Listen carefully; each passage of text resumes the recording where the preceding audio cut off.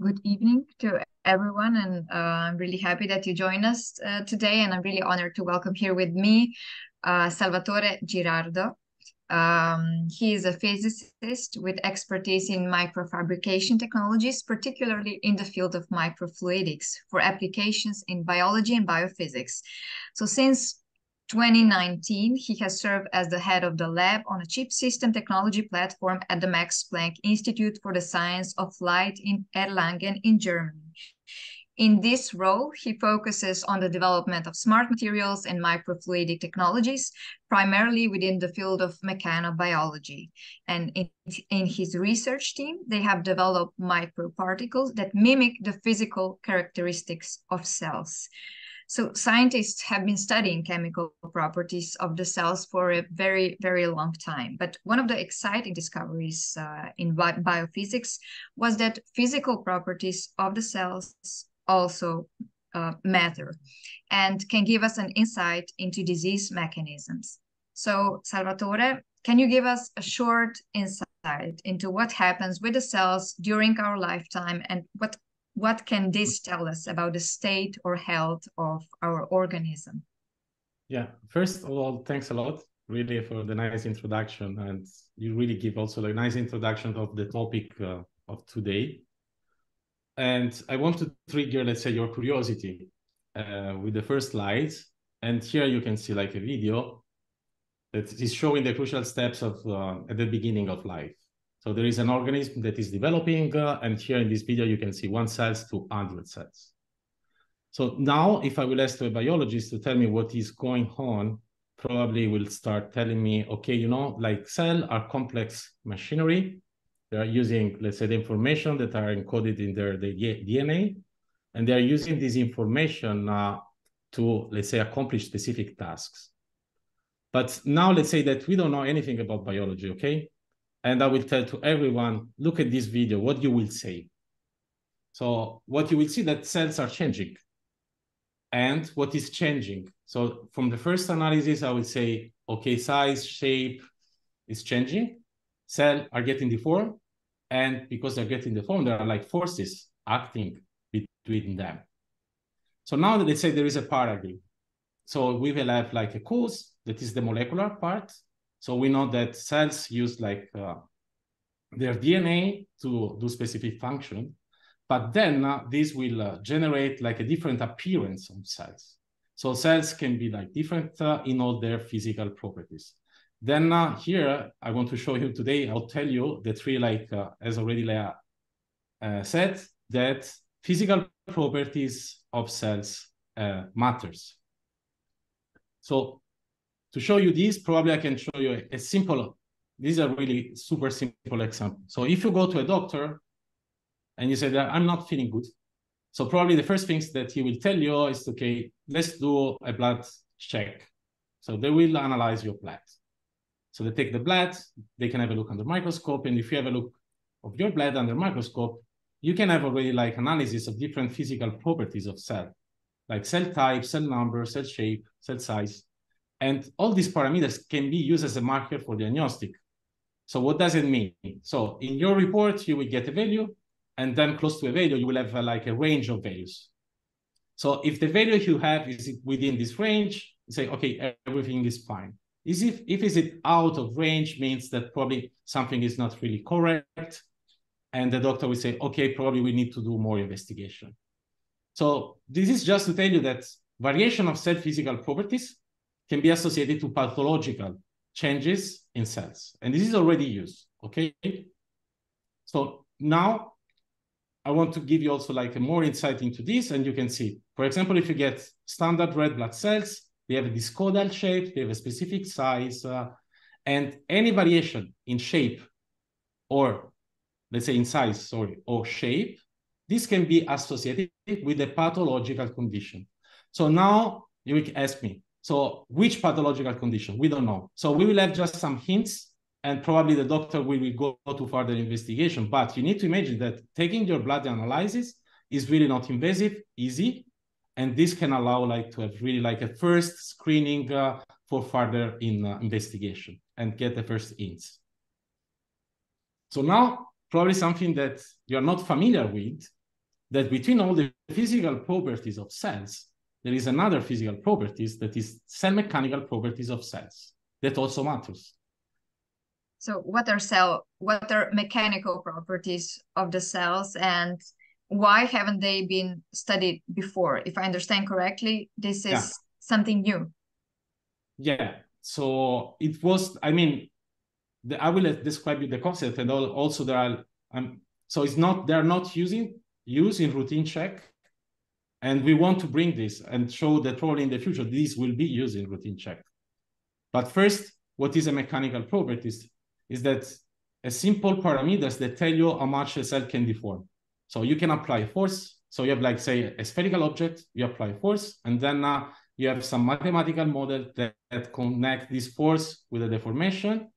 And this is related then with the parameters that tell you how much, let's say, an object, in our case, a cell, is like able to deform, if a cell is stiff or if a cell is soft. So in science, we use these parameters to measure the elasticity of a cell. It's called Young's modulus. If this is higher, will be stiff. If it's lower, will be soft. So now, to explain you and what does it mean doing a mechanical test, I want to show you like some an example of daily life. So you perform mechanical tests when you go to the supermarket and buy a tomato. So the first things that you will do is to grab the tomato and say, okay, is this tomato stiff or soft? And then based on this, you will do your analysis and decide if it's good or not, okay? And also there is another things that is really like palpation, for example, is a common practice used by doctors for general diagnostic. And this is the first strategy, for example, to detect breast cancer.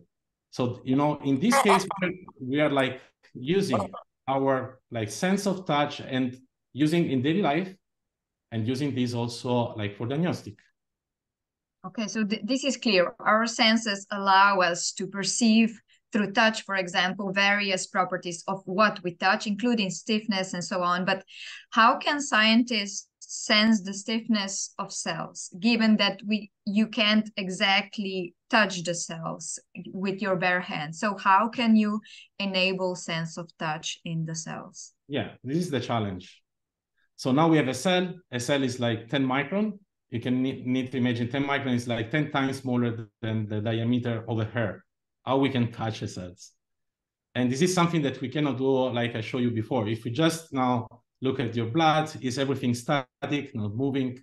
We cannot touch the cell. But what we have developed, and this is a technology that's been developed in our institute, is to use like a microfluidic chip. So what is this chip? So this chip is like made of really small channels that have size comparable to cells. And then now we use also microscopy methods, again, a microscope, but a more complicated microscope with, say, fast microscope that can acquire like thousands of images in a second, okay? So now our chip can be, we can load the samples, we can activate the flow by using other complex instruments. And what you will get, you can see here, for example, that your cell, that is more or less like a spherical object. So they will enter this channel, and by the force that are activated by the flow, they will get deformed. You will see here are spherical, and there they have this bullet-like shape, okay? So now the thing is that they are deformed, and if we look how much like are deformed, we can measure the deformability. So you can see here our device that is operating in real time. So what we can do now is not only like deforming a cell in a small channel that has a size comparable to a cell, but measure cells at 1,000 cells per second. And now by using these methods, we are able to measure millions of cells in a measurement.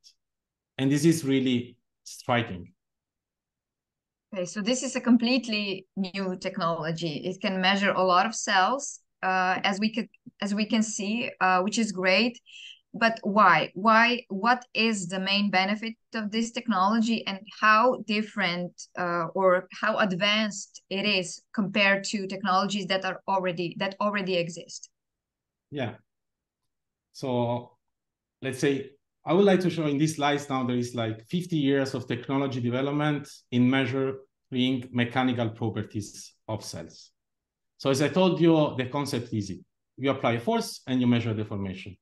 Now, how we can apply a force? At the beginning, this was like 50 years ago.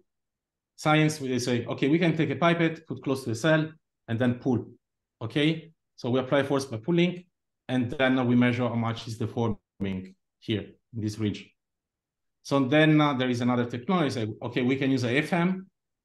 In this case, is a small cantilever pressing on the cell, and then again measuring how much is deforming. Or even you can use light. You can use light to stretch a cell. And more recently, and this is what we have developed at our institute, is to deform cells in flow by using this small microfluidic device. So now you can see here, in these 50 years of development, we moved from 10 cells per hour. So you can measure 10 cells per hour, and now we have 1,000 cells per second. So what does this mean? We are like 360 times faster, okay? And this is really important at some point also, first, because we want to pick up heterogeneity of a sample, and second, because we want to translate at some point this technology also to a real application. Could you explain me a little bit more, why is it important to have that many cells? I mean, what are advantages of this technology for someone who is not coming from this field?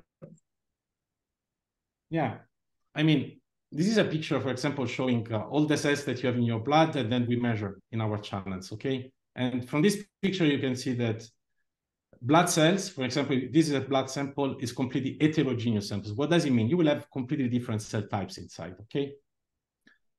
And also as a general practice, as a scientist, as a physicist, when you want to measure parameters, it's really important to have like, you cannot just give a value. You need to have like, give a value, and also range within this value can vary. I can give you a simple example. Let's say that you buy a foil package, and I ask you, what is the thickness of a foil? You will take your like ruler, you measure 1, and then you will say it's 1 millimeter. And then I will tell you, are you sure that is 1 millimeter? Then you will measure all the 500. And then you will say, okay, someone is 1.2, someone is 0.8. Okay, so then the real measurement, we say, okay, 1 millimeter is the mean value, and our like value is changing between 0.8 and 1.2. So this is really relevant now when you measure like life matter, something that is continuously changing, and there you need to provide not a value, but a range of parameter, okay? Also when you want to understand if this parameter can be correlated with specific, let's say, disease. And this is what we can do now with our technique. So we can measure how we measure this. And also, like, it's important now, let's say, I record all these images, and then you will tell me, but what does it mean?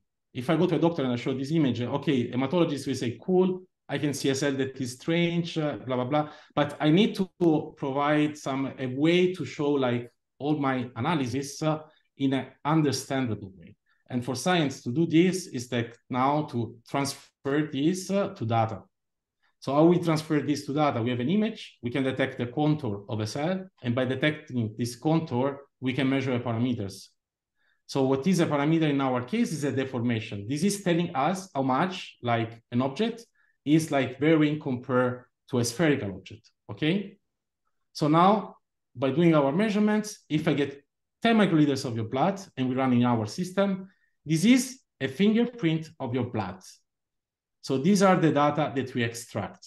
And you can see, for example, here, there are like erythrocytes that are red blood cells. And here you have like white blood cells and different type of like white blood cells. And this is really important also, why we need to measure a lot, because if we want to measure blood that is heterogeneous, okay? So in blood, we will have some, let's say, cells that are more abundant and the other one that are less. So for example, white blood cells represent 0.1% of the total numbers of cells that you have in your blood. This means that if I measure 1,000 cells, probably I will get 1 white blood cells. And now I can base my results just on one measurement? No, no way. I cannot. So then I need to measure 1,000 white blood cells. And this is telling you why we need to measure millions. And we need to measure millions in a reasonable time. Like in our case, will be 10 minutes. before, to measure millions 50 years ago will take 10 years, okay? Not practically will be not possible. And now you can understand how this technology can really probably translate and be used probably in medicine. This is our goal currently in our institute also. Great. But what can this data tell us? Can this be used to, for example, identify pathological situations? Can we understand if there is, for example, a disease behind all of this? Yeah, it's possible. I mean, now when we measure, I told you we identify a fingerprint, like of an healthy patient, and then from this fingerprint, how this data are distributed, this change can tell us that something is happening. And for example, here you can see like the scatter plot of red blood cells for an healthy patient and a patient that was affected by COVID-19, okay? And you can clearly see that the pattern is changing. So now I don't want to tell you that, you know, that we will be, if I would not know that this, like say patient that will have COVID-19, I cannot tell, okay, you have COVID-19. But I will tell, okay, look, there is something strange in your blood. Please go to a doctor and see what is wrong. So this is just an hint, again, every time we measure, that can, an hint for an unhealthy. So say, okay, this patient is unhealthy. And this can trigger like further investigation. But one important thing is that now if I look at this person that was sick, later, when he recovered, I will see that let's say how the data are populated is compared to the healthy condition. And this is telling us now that we have a technology, absolutely, that can help us to monitor. For example, if we develop specific treatment, okay, and we want to see if the treatment is working or not, this is something that we can do because we have we know how the scatter is when there is unhealthy, and we can monitor the variation of these parameters in a certain range while the treatment is applied. So currently, there is a lot of interest in using this technology, and there are several projects also to investigate long COVID, because there are people that are still affected. So after they got COVID, they still feel fatigue, they have problem, and doesn't exist, let's say, methods that can be used to tell to a person that is affected by this disease. And this is a big problem. You can understand, because sometimes you go to doctors, I say fatigue, blah, blah, and then at some point you say, because we cannot identify something, okay, you have some mental problem. So this is the end. So this is it's really important to identify also new methods to diagnostic new pathologies. But this is really hard. You can imagine hard is to really identify specific variation and say, in our case, in physical properties. Now I show you 2, but out of our measurement, we can take out more than 20. And the idea is that we can, at some point, will be able to identify specific pattern that can be associated to say, okay, most probably, so you are affected by long COVID. Great. So your new technology could also help us figure out long COVID, what it is and how can we finally treat it. But where in practice, for example, can your technology be useful, and who could be, for example, the end user, and how far are you to put this technology on the market? So it's a good question. You know, we have founded the company, it was almost 1.5 years ago. So we have launched our first, let's say, instruments on the market. And we will have already we'll deliver 2 of these instruments before the end of the year. They are still used, this will be still used in research center, and our goal is to go to, we call in vitro diagnostic.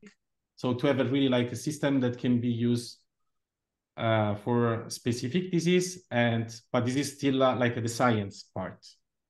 But at some point when we have an instrument that is ready, and then we have a clear way to analyze, then probably we'll have in our hand also a new tool that doctors can use, for example, to detect long COVID or other immune disease. How many years away are we from that?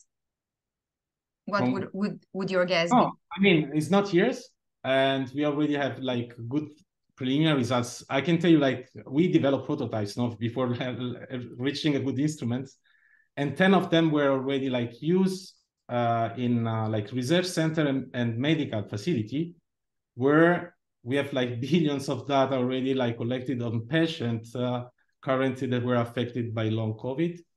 And currently the challenge is to analyze all this data. And there are like also like a lot of data scientists working on this, using artificial intelligence to try to really identify, let's say, a unique parameters or a comprehensive like parameters that can be used for this. So, and probably, let's see, in 1 year, we'll see something coming out of this, probably less.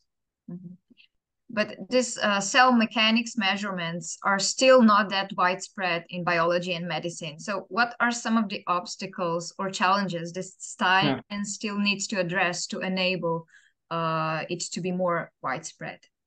Yeah, I can tell you, like, in this case, as a company, one of the big challenge was we want an instrument that is easy to use.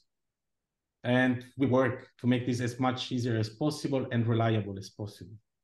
But there is another important thing is that also when you talk with doctors and say, okay, I'm measuring something, but I can trust what I'm measuring. You know, if I want to do a diagnostic, I want to be sure that my results are like reliable.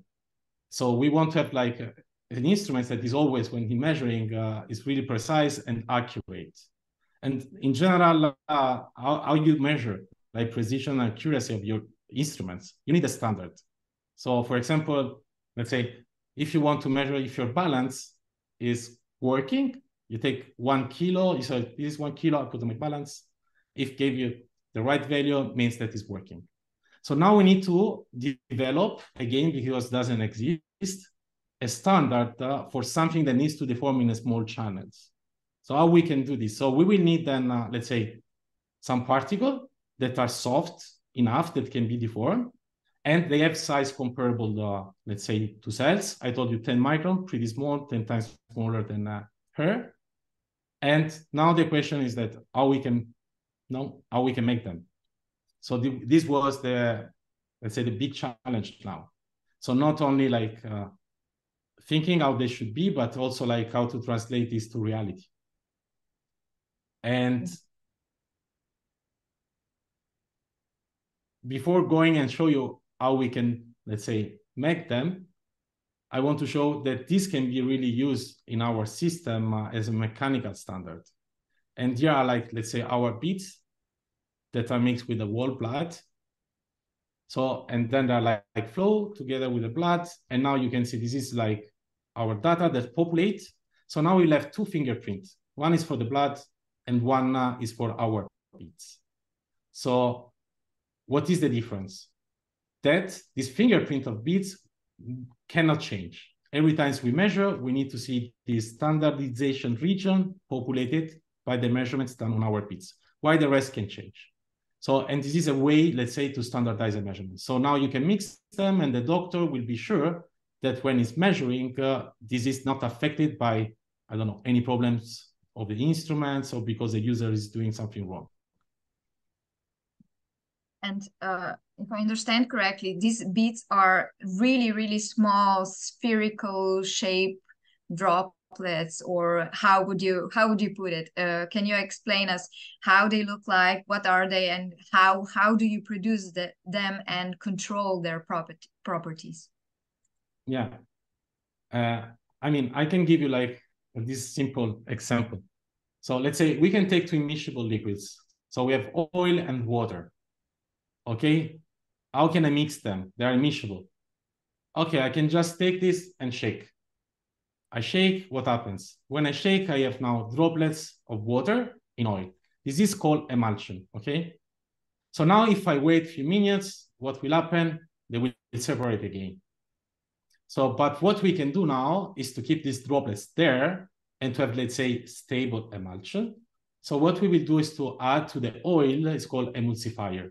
So we have this emulsifier, now these droplets is a molecules that will go around the droplets and will prevent these droplets to merge. Okay, so now we have droplets, but droplets are liquid. So we need something that is soft and deformable. So how we can do this? What we can do is that to just use water, is to mix the water as specific compounds that make out like an hydrogel. So what is an hydrogel is a gel-like material that is able to hold water inside. You can see here is like meshwork of chain. Inside within this meshwork of chain, we have the water. So now you can see if we just do this by shaking we can get these particles, soft particles, but they are too big.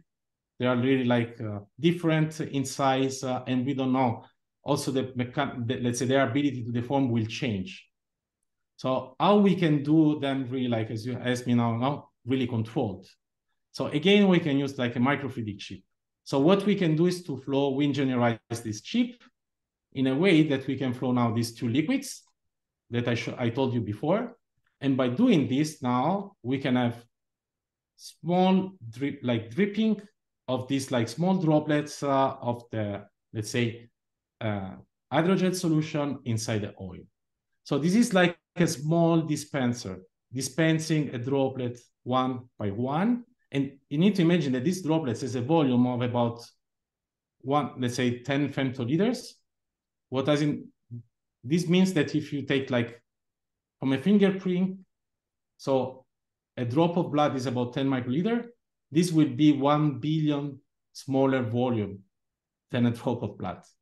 And why do this? Also, we can produce them pretty fast. So you can see here, we are doing like 60,000 beats per second. Why? Making them all the same. So having a really good control on their size and also on the chemistry that you have inside that later will generate our, let's say, other gel beads. Mm-hmm. So if I understand correctly, by using this microfluidic chip and with well-defined channels and flow rates of this fluid, you can produce droplets. And then these droplets, with the help of chemical reaction, polymerize into these chemically engineered hydrogel beads. Exactly. Okay. Okay. And what are the properties of these microgel particles? Do they also have some kind of biomechanical properties and can react with cells, or are they only used as a standard? Yeah. So what I show you here is that we can produce them as a standard. No?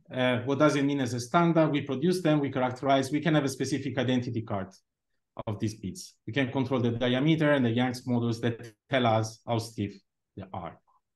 But on top of this, we can also like add more functionality, like sensing of these beads. They will be able to sense force. How we can do this? We can add, let's say, specific molecules that make these beads fluorescent. You can see here in green. And also some proteins that will be like going around these like beads. You can see this red part. So now if we put these beads together, let's say with cells, cells can adhere on the beads and can deform the beads. Okay? So in this way, now we can have like a sort of way to measure forces based on how much the beads deform. To explain you, I probably can give you like a better example because you say, we can look at deformation to measure forces. So what we are doing is an indirect measurement. It's like if you have a spring, you know the properties of your spring. When you load like a weight, this spring can elongate, and depending on the weight, can elongate differently. So then you have a specific like physical equation that correlates how much the spring is elongating based on the properties of the spring that you know. And from this, you can calculate force. So what does it mean? I look how much the spring elongates, and then I measure force. The same can be done on our beads. So I told you our beads are like standardized. So we know they're like mechanical properties, the Young's modulus. We can measure the deformation. And then using like a mathematical equation, we can calculate the force. So now I want to show you that how this is working in reality. So you can see here our beads injected in a zebrafish embryo in a lab. And these are like injected in a tissue of the zebrafish. And you can see here now when I start playing the video that our beads are like deforming, changing shape. So then we can use complex mathematical model to extract all the forces that are like acting on our beads. But this is a unique way now to quantify forces in tissue just by using beads deformation. And this was not something that was possible before at this like cell scale. So now, and if we can measure this, again, we have the parameters. And we can try to correlate these parameters with healthy physiological and pathological changes in tissue. So, and yeah. And how important is this information about force? I mean, what can it tell us? So, I mean, as I told you before, cells interact with their environment. And also like, let's say, I show you in the first video that an organism builds up from cells. And also like putting more cells together, create tissue, and cells are embedded in tissues. So also the mechanical properties of tissue can affect, let's say, the genetic profile and how a cell behaves, okay? Let's say, for example, if we have an inflamed tissue, so we know that this tissue can get stiffer, and this can create problem. So now you can see, for example, in this like video, you can imagine a tissue like a meshwork, 3D meshwork with some porosity. So if this porosity starts to be smaller and stiffer, this can be also a problem for your drugs to diffuse and reach, let's say, the site that you want to reach. For example, also this now like shown that for cancer tissue, also these are like much stiffer. I show you also an image before where the doctor was using palpation. And, you know, by using palpation, you can see, okay, I feel something that is not soft as normal, it's stiffer. And this is now a way that we can really like monitor this, like, again, these parameters. And if we have the parameters, then if we have a treatment, we can see if something is changing. Okay, thank you. So here on the picture, on the video is a real tissue of a real organism. But now you are trying to combine these tiny hydrogel beads that act as sensors also with a lab model, right? I'm talking about FLAMIN-GO project. You're doing this as part as part of FLAMIN-GO project, whose aim is to personalize the treatments for rheumatoid arthritis, a long-term autoimmune disease that causes pain, swelling, and stiffness in the joints, and for which there is no definite cure at the moment. And the main technical goal of this project is to develop an organ on chip, which is a very small culture unit that could be used to test whether and how a patient will respond to a specific drug before the drug is actually given to him, which means that you scientists are trying to make, in a way, a twin of the patient's joint on a chip and mimic what is happening in the joint of that patient. And can you explain us what is your role and the role of your innovative technology in the FLAMIN-GO project? And what will your microbeads that act like microsensors measure, for example, in the project? Yeah, I mean, you give really good explanation of the project. And absolutely, here you can see the joint. And this will be, let's say, the twin on chip of a tissue that you have in a joint, how it will look like. And what we will do is to include our sensor inside one different compartment, let's say, of this joint, of this tissue. So I showed you before that by using our sensor now, we can measure like forces of or deformation. And now we can do, because we can recapitulate in this small chip, let's say, healthy and inflamed tissues, okay? So by recapitulating this and measuring how this deformation, this parameter is changing, what we can do is to identify again a range of values that can indicate an healthy and inflamed conditions. So, and one occurrence of the problem of rheumatoid arthritis is that you have different drugs that probably can work, but this is really specific. Some drugs can work per patient and some not. And it takes a long time to test all the drugs.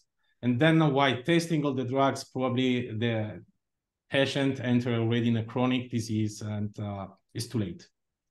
So now by using this chip, we can do like a drug screening and see which one is working, or even developing new one and see if this is even better. But now if you see if the drug is working or not, we need to identify parameter and see how this parameter is changing. And in our case, we will use like deformation of forces as a parameter to monitor treatment efficacy. So this is the way our beads will be used inside this chip. And what is at the moment, for example, one of the biggest challenge in this project for you? So the biggest problem, I mean, this is a huge project, probably we are like 17 partners, and everyone has their own expertise, and we are all building, let's say, this is like a Lego-like approach. You know, you have all the blocks, and now is the time of the project where everyone builds the blocks and to put things together. So what I told you now is that we think that because we use also in other projects, we publish things on these beads that can be used in this direction, but we are not still sure. So now we really need to see when we will put our beads, if they are sensitive enough to distinguish or to measure this, and if not, probably we will need to change the properties. We know how to do it, but we will, now is a time where we integrate everything, and the initial idea needs to be proved. Okay, so to put it simply, to explain it in a simple and short way, what you are doing in FLAMIN-GO project in general, all of you, all the partners, you're trying to develop organ-on-chip that would enable also to conduct personalized clinical trials on chips instead of patients' bodies. So this way, serious side effects of some drugs could be avoided and the treatment could be speeded up, which is really good news for the patients. But could this kind of chips, organs on chips, substitute animal testing in general? Because we know that for example, in the EU, 10.5 million animals are used for research and testing, and more than half of them mice, most of them for finding and testing new medicine. And these experiments are becoming less and less acceptable and are not always meaningful or effective. Is this miniature imitation of human organ on a chip the solution? Yeah, I mean, it's a good question. It's also a really sensitive topic. And you can see also that the sensitivity in this direction is changing. And here there is like a recent law from FDA in USA, Modernization Act 2.0, that say that currently like testing drugs on organ on chip can be used for approval to the FDA. So this means that are currently a sensitivity that is changing. But why is changing? Because I think also COVID times, we learned something from there. Because at that time also now, you know, we have to develop new vaccine in a really like short terms. And we use technology that were there 10 years ago. Was nothing new. And there we need to be pretty fast to approve things that were already there. So now we need to see if we have an alternative, and this is a good alternative. We really need to do this now and not wait when there will be an emergency. And now about, say, because you are probably more conservative and you say, okay, but if I don't test my drugs on an animal, you think that the animal is closer, let's say, to a human, but this is not true. Because the gene expression, let's say gene profile that you have in an animal is completely different from human gene. And there's been proof, for example, that if you test the drugs that is working, let's say on an animal, 80% of the times fail when this is translated to human. Because you have completely gene inside the animal compared to human. Now inside this small lab on chip, what we can do is use cells from human and recapitulate specific functions. And in this way, now we can take like specific gene expression that are like similar to what you have in your body. And this is like providing already, like there are companies. So the first organ on chip was published in 2008, was a lung on chip. So it's not new. And already there are like company like selling this organ on chip, and there are pharma companies that are using them to do their drug screening. So then if you're asking me, is this the future? I will tell you, this is the present. And what we need probably is to have like more of these tools and devices that can mimic specific disease, and in our case will be rheumatoid arthritis. Great. So FLAMIN-GO is also playing a big part in this, not future of medicine, but present, as you said. So thank you very much, Salvatore, for this talk. We came to the end of our talk, and I hope you enjoyed it, and I hope you have a lot of questions. So if anyone has a question, please let us know. You can raise your hand or just ask a question in the chat. Thanks, Leah. It was really nice. Thank you. Yes, Sasha, please. Yeah, thank you. Very nice presentation. Thank you very much, Salvatore and Leah. Now I really understand the whole thing. But what I couldn't understand was how you force the cells through the tube. With what force you use for the cells to go through the tube. So in our case, I can go back.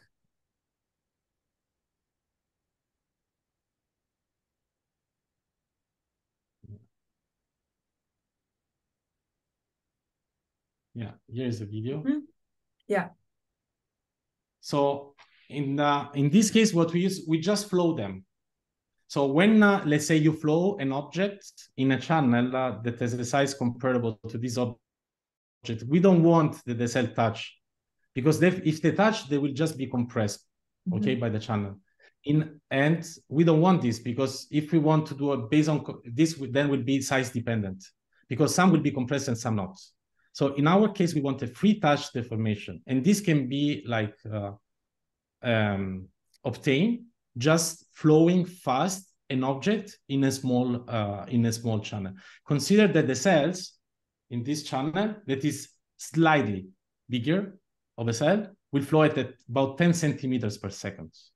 And then what we said, there are like hydrodynamic force that deform the cell. Okay, thank you. Welcome. Do you have any other questions? Please raise your hand or just write your question in the chat box.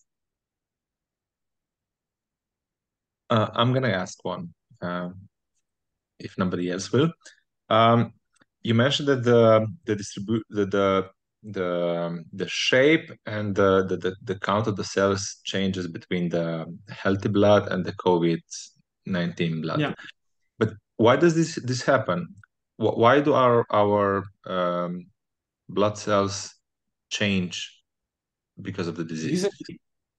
I like this question, because this brings me to the beginning. And I mean, we measure the effect, but to know the cause, then we will need to go more deep into biochemistry and understand, for example, how the gene profile is changing. If there are, like, for example, specific receptor that change. So this is something that is under like investigation. I can tell you, for example, for long COVID, what they observed that are like some specific receptors that are activated on cell that are not only changing the shape, but they're bringing cells to create agglomerate. Okay. So now you can imagine one of the big problems why we are measuring the blood, because if the blood is not, if like cells are bigger, are stiffer, or form agglomerate, this means that cannot flow easily in your blood and reach organ to bring oxygen. And this can create in cascade a lot of problems. But this also brings a problem to your measurements, because the small channel is in a size of a single cell, right?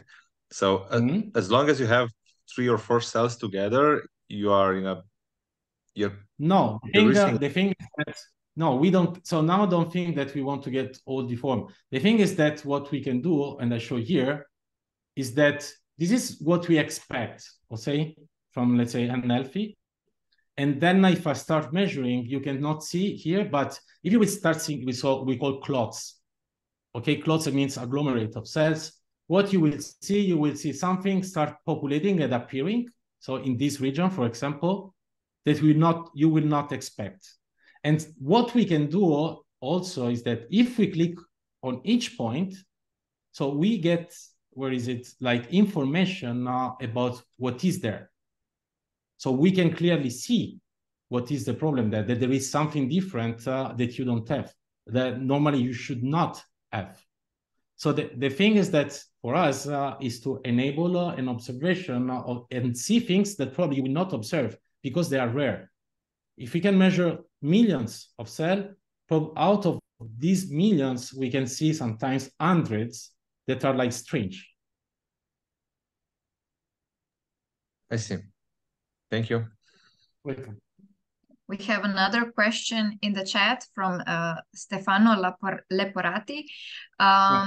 With your system, you will have a general overview of mechanical properties of cells, but you will lose a bit on a single cells. Is that right? Is asking Stefano.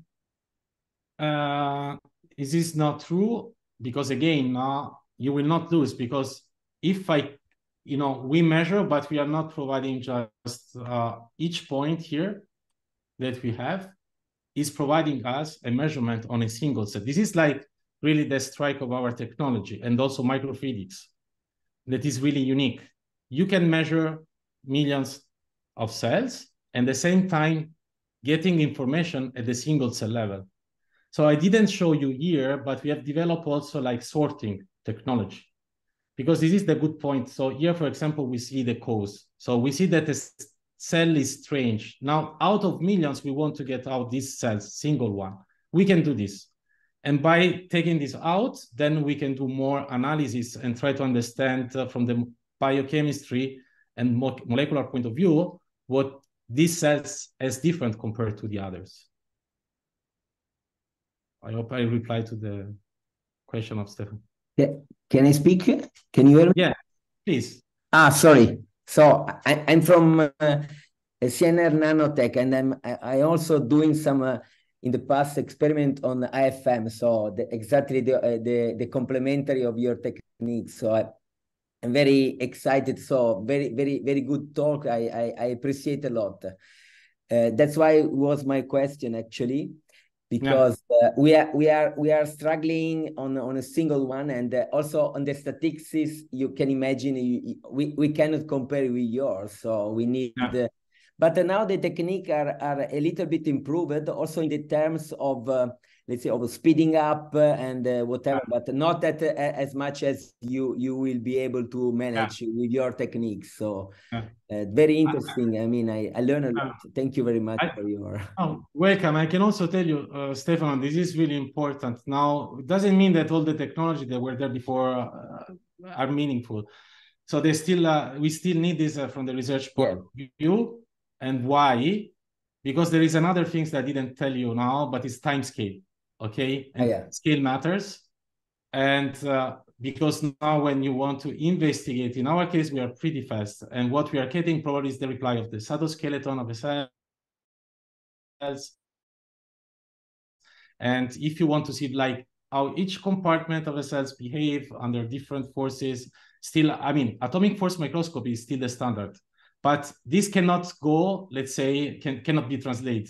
As I show you here, it's like 100 cells per hour. Too far. No. From the point of view of the time scale, I mean, from the statistics, you are right. But I have developed a combined instrument with fluorescence and IFM and confocal, and I will try to do the same.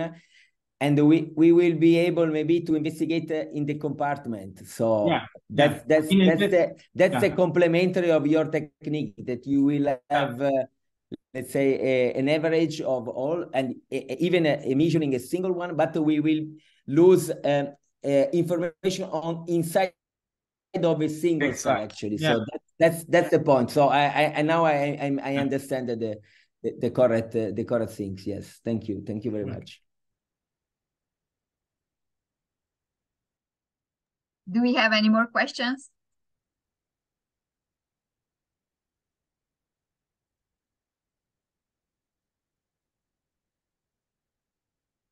No, everything is clear. Salvatore, I guess you explained everything.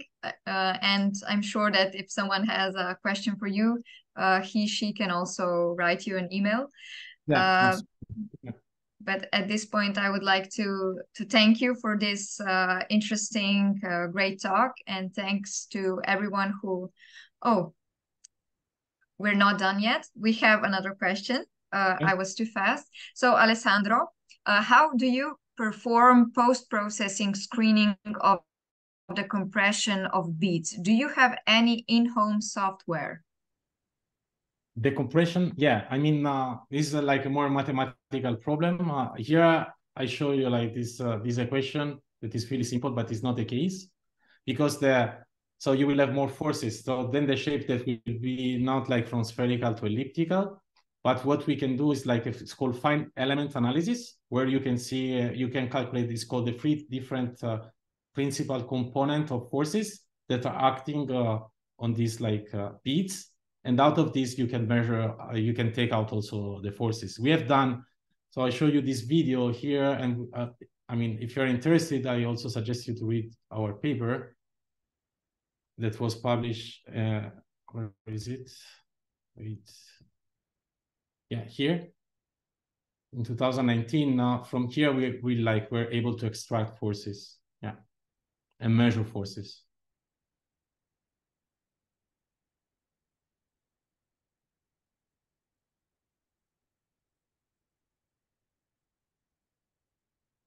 Lea, microphone. Yeah, microphone there. Thank you. So Alessandro is saying thank you. Is anyone else who wants to pose a question before I say goodbye again?